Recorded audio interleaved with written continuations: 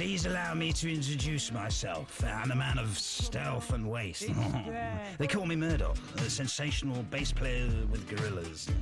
And right now, you're peeking at the essential Gorillaz, an Access Some Areas tour of the most animated band in the world. Now, please allow me to introduce two chaps, who have health and taste. You can't go to school and learn how to break a cartoon band. Roadies! Oh man, they don't know how to get up themselves. It'd almost be a funny idea to bring them back sort of in 30 years' time as old, fat pop stars.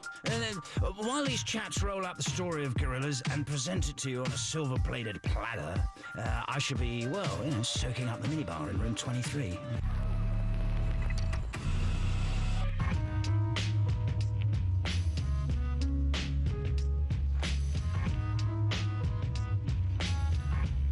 Basically, we had a bachelor pad for a year. We held many a good party. Yeah. And from the chaos, the idea for Gorillaz was born. From the debris. Yes, we definitely stared into the abyss on several nights when we were sharing that house together. We were watching MTV and sort of cussing all the bands. It did actually happen on our couch in our flat, watching MTV and going, surely, Lord, this isn't the only future. It creates these kind of sort of crazy lifestyle, aspirational sort of complexes in people's brains. Do you understand what I'm on about? I haven't got Scooby, mate. It wasn't quite that kind of sort of pedantic, the conversation. It was more like... It was more like, that's rubbish. Yeah. Who does he think he is? Yeah. That video's crap. One of the few times where those late night conversations actually came to some conclusion. We started because we wanted to do something that would be better for MTV, because we just felt that what people were producing, the output was not, in our mind, as kind of sort of intelligent. It wasn't using the potential. All pop videos should be brilliant. It's not hard to do, and yet there's so many of them are rubbish. Every 6 videos is a great video, and it's like fantastic. And when it works, it really works. Oh!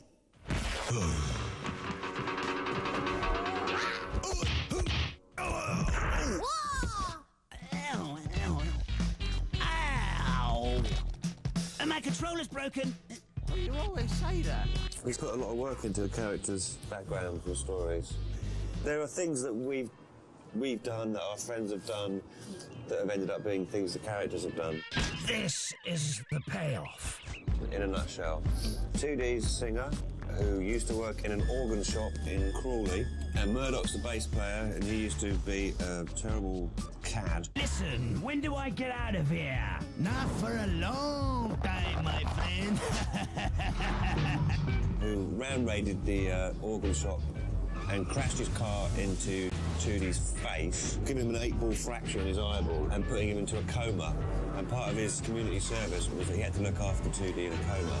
And so we took him out racing in his car. Had a car crash. 2D went through the windscreen, got another 8-ball fracture, emerged from his coma, a genius musician.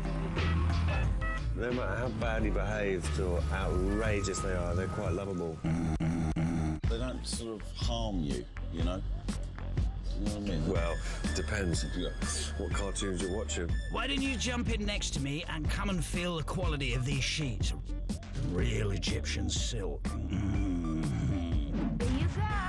We knew nothing about Noodle's first album. She arrived in a FedEx crate. She didn't speak English, and so there was nothing to know about her. Get out! And then the second album, she sort of became an important character. Russel is from New York. He was possessed by his dead pal, Del, the funky Homo sapien. He wasn't really possessed by Del, the funky Homo sapien. Who is alive. Who's actually alive. But anyway, that was how we got the rap into it to start with, which was kind of... I think that's actually was a key moment, because once we started thinking like that, then the idea of, God, we can work with whoever we like sort of evolved.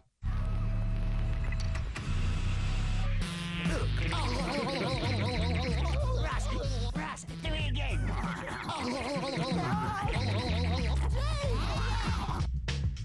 Well, actually, I used to go to college with a girl called Jane, who then went on to another college and met Graham and Damon and Alex.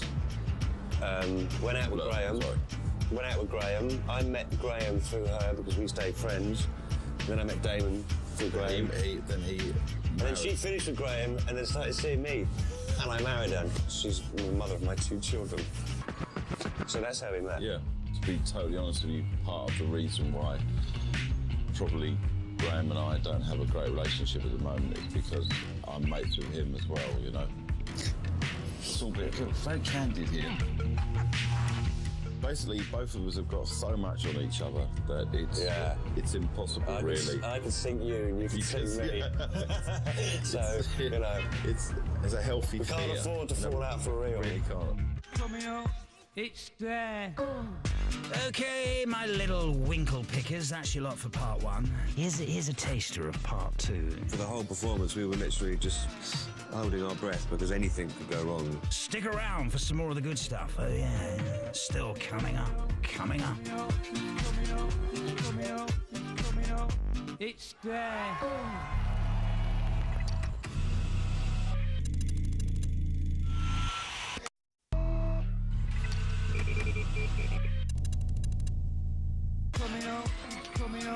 Coming up, it's there. Welcome back, my fillies. I knew you'd be thirsty for more. If you just joined the bandwagon, then you missed this joyous nugget. It did actually happen on our couch, in our flat, watching MTV. But never fear. Keep staring into my glorious abyss and enjoy some of this action. In about 10 years' time, they'll be able to do good as the way we've always really wanted to do it, but the technology doesn't exist. I'll leave the chit-chat to the boys. I let the music speak for me. Yes, indeed, I do. It's there.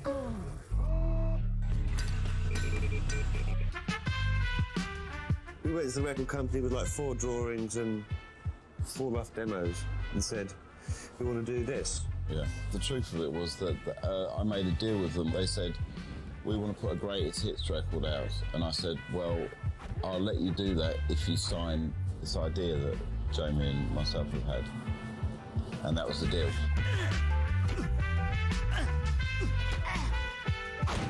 It's the first time it's ever been done, so there isn't a blueprint, there isn't a kind of, you can't go to a school and learn how to break a cartoon band. I hate making videos. That could be worse. Really? That's supposed to be lucky, you know. We've managed to devise a system where we don't actually discuss anything. And we can actually do an entire Gorillaz album without seeing each other once. He sends the tunes over in their rawest state, and I just listen to them continuously and sort of draw with that. It's a good way of drawing with music playing loud in the background. This is where, like, the magic happens, you know? The last 2 albums, I've kind of done about half of it just on my own in my studio. I don't like working with producers right from the beginning of anything. I like taking it to a certain place and then, you know, I really enjoy the sort of interaction when someone goes, well, that's good, that's not so good, that, you know, I like. Laughing gas, these hazmats, fast cat, lining them up like ass crack. Play these ponies at the track, it's my chocolate attack. I don't think actually initially that the idea was to work with other people. Finally, someone let me out of my cage. The first record we worked with Del Funky Homo Sapien, we worked with Tina Weymouth and Chris France, and then this album's just full of people, really. A reflection of the society they live in, yet it's not over preaching. It's there if you want to find it. De La Soul. You gotta love Murdoc, man. He's the ultimate rock star of the crew. I like Russell. He's always on the phone taking care of it. I've always preferred a tribe called Quest, anyway. Far Side, Roots Maneuver, Nana Cherry. An amazing thing to be part of, but it's also quite a funny puzzle. Nana, I know she loves me. She probably doesn't even know it, but I know she does. Shaun Ryder. I can't really explain it. He's It's sort of like just being part of something sort of special with all those great people. You know, we just work with people that's like-minded. The whole thing has been like a kind of a rock and roll kaleidoscope, you know. We've sold a lot of records. Between the two albums, you know, it's closer to 15 million than it is 10. Is it? Yeah. Damn. Somebody owes me some money.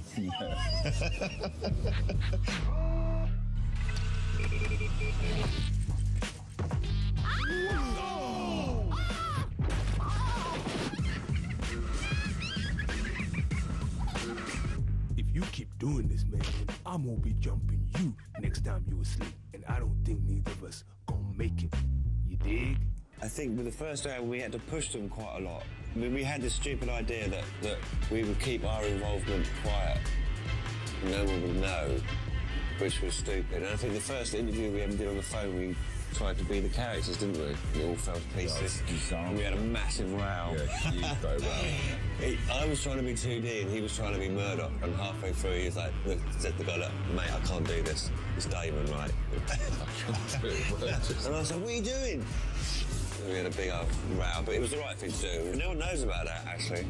But we do now. Hey, face ache!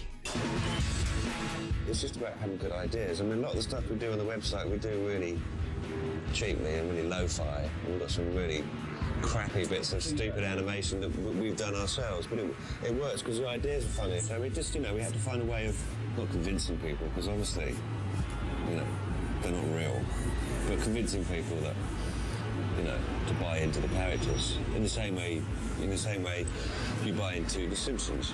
They're not real, but I believe they're real. Best group, and we don't even exist.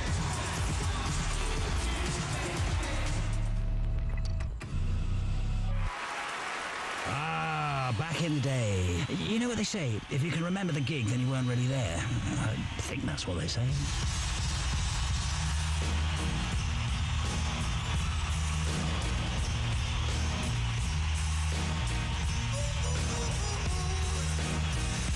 Plugged and unplugged, live and in the raw. Yeah, that's what we're all about. So we turned the knob to 11 at the MTV Europe Music Awards and gave good show in front of the entire world, really. Really old techniques, just smoke and mirrors, and it's just about firing pictures at slanted invisible screens and bouncing them back down. It's all quite technical. There was such a long list of things that could go wrong. For the whole performance, we were literally just holding our breath. And if it went wrong, it would be a spectacular mistake, live on TV. For us, it was interesting as an experiment. You know, it did look good. What we did at the Grammys was, I suppose, was another kind of sort of taster for everyone of what will come. Where we had, what was her name? Madonna. Madonna. We had Madonna on, sort of as a hologram, like the characters on the same stage.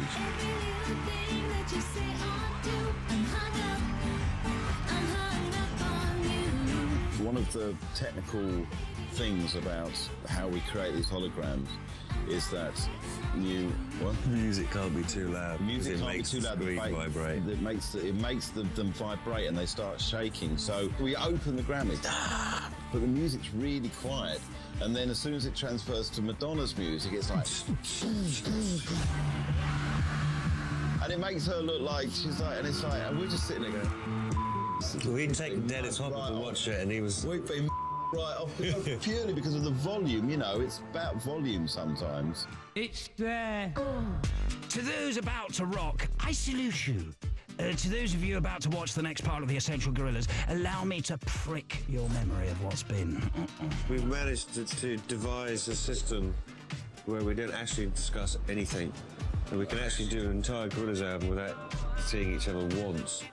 And a glance into my shiny balls tells me that you'll soon be getting a shot of this. We don't think we're going to make another album at all. Coming up. Coming up. It's there.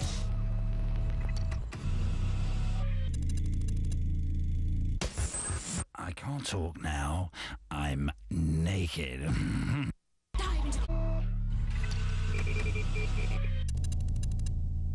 Coming up, coming up, coming up. It's there. Oh, good gravy. Are we back on? Oh, next time I'll just go in the sink.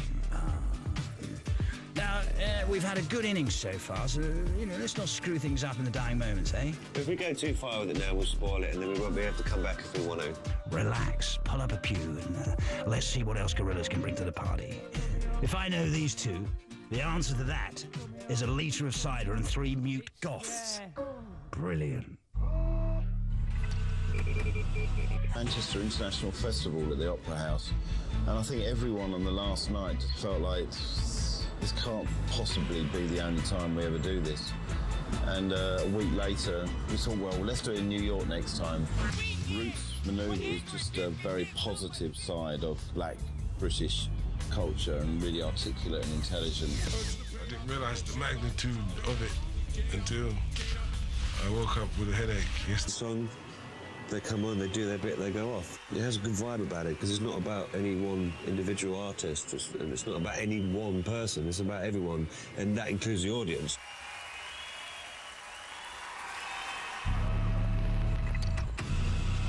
My future is coming on, it's coming on, it's coming. We don't think we're going to make another album.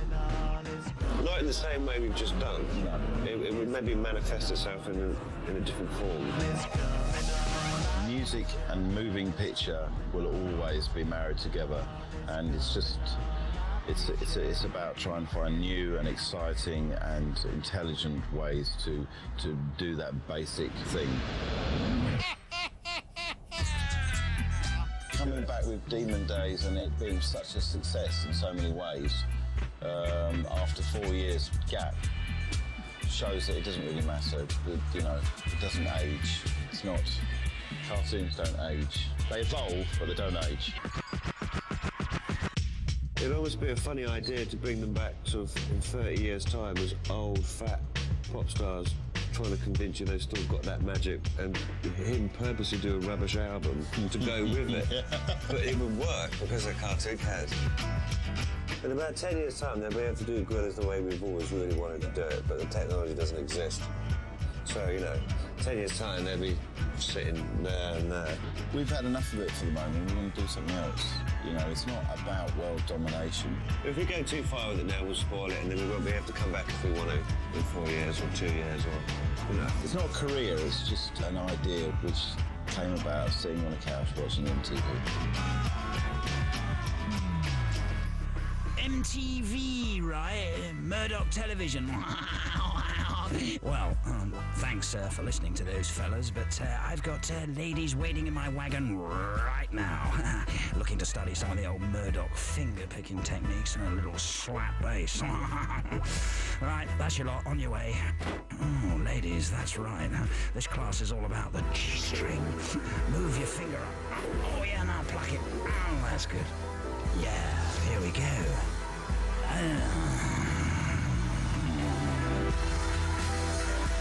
Oh, the credits roll, and the executive producer, Richard Godfrey! Oh, yes, Jez Breeding. I wonder if he has. Oh, the assistant producer, William Vokes Dudgeon. You try saying that, huh? Come on. And the editor, Paul Bussey. Should be Paul Busy, really, shouldn't it? The wonderful producer, stroke director, Mal Wharton. Now that is what I call a shiny metal war dog.